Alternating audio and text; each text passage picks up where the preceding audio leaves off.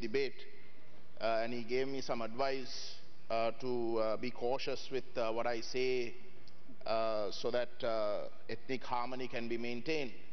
I wish to point out to the Honorable Field Marshal that I'm very cautious about what I say. I'm very measured in what I say. I find it peculiar that he, of all people, can caution me, because in his previous incarnation as the army commander, he made it a point to point out that Sri Lanka is a Sinhala tree and that all others are creepers and crawlers on that Sinhala tree. Hardly words that come from a person who is not communal or racist for that matter. Maybe he has changed since he lost that post and has been in prison or something like that, but I find it very odd that he would have that advice to give me.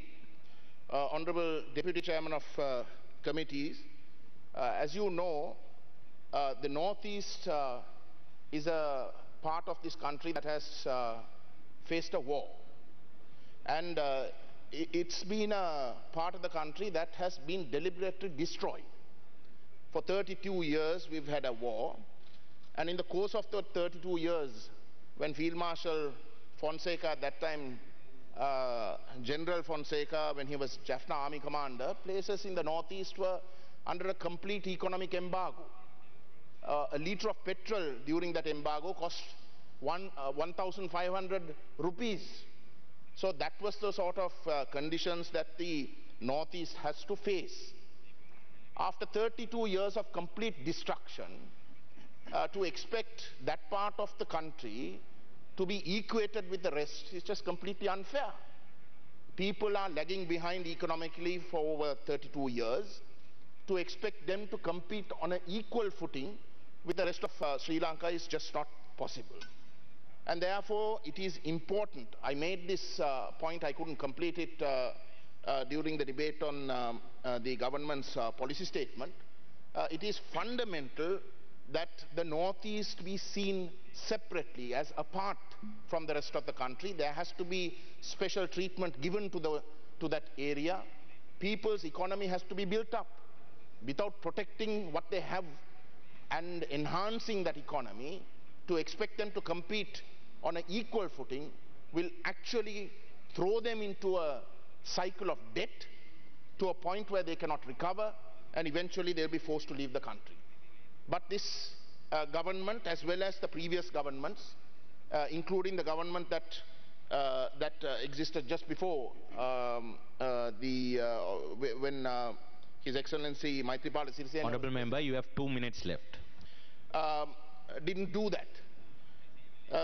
One of the communities that have been so badly affected by this economic situation are the families of the disappeared, because those family members, as you will know, have lost their breadwinners. Most of the people who have disappeared are breadwinners. And they are in a pathetic situation. So pathetic that for the last 4 years or more, they have literally been on the roads protesting. And on the 30th, the International Day for the Disappeared will be adhered. It is our view that their struggle must be completely supported. We will do that. And we hope that the government acts on these issues. But unfortunately, the fact is that they are not going to. And the only way that families of the disappeared can seek justice is through an international investigation. Those are issues that we will continue to be strong on, because that is the mandate, Mr. Deputy Chairman of Committees, that the people have given us. There is also one other matter that I wish to raise, the question of political prisoners. Once again, those families whose Tamil political prisoners are under incarceration, they are breadwinners. And those families for years have not been given justice. When convicts can be pardoned, to have these political prisoners who actually don't have any evidence against them not be released, I think is a crime. Honourable Member, your time is running up. It is Please a crime, wind up. And it must be addressed. I thank you. I thank you.